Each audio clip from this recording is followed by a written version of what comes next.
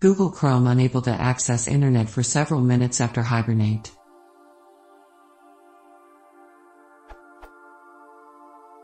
Recently my Google Chrome on Windows 10, only on a single machine out of 4, has had issues with connecting to websites for 2 to 5 minutes after the machine coming out of hibernate/sleep.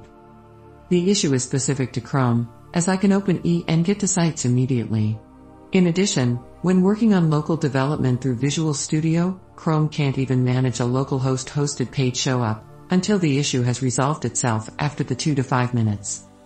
Has anyone experienced this before, and know what kind of settings I should look at to diagnose and/or fix?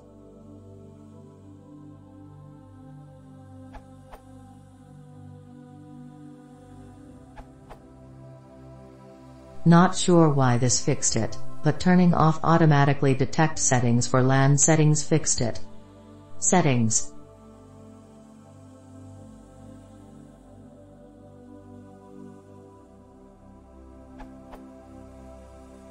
Show advanced settings. Change proxy settings. LAN settings.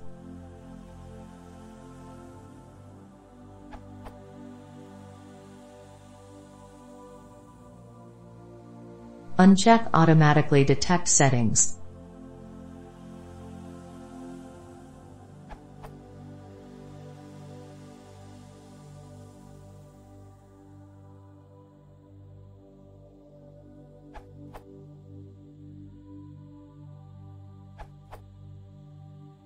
Sledge's answer is more relevant now after the Windows 10 Fall Creators Edition, as addressed by Daylicht in his initial response to the option to fixing in Internet Options.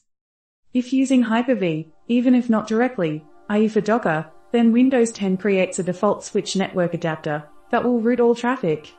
This switch seems to fail on Chrome and Firefox for 30 to 60 seconds, and then reverts to the auto-selected one, Wi-Fi or Ethernet. The simplest solution is to disable the interface.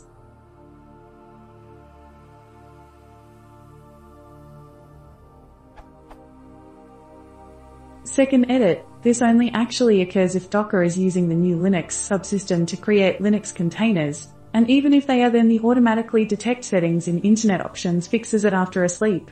It was good to know the cause, though.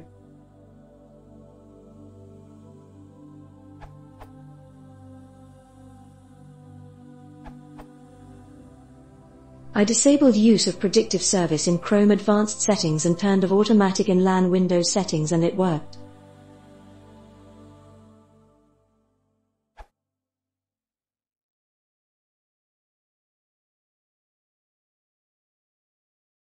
If you want to support the channel, please consider subscribing.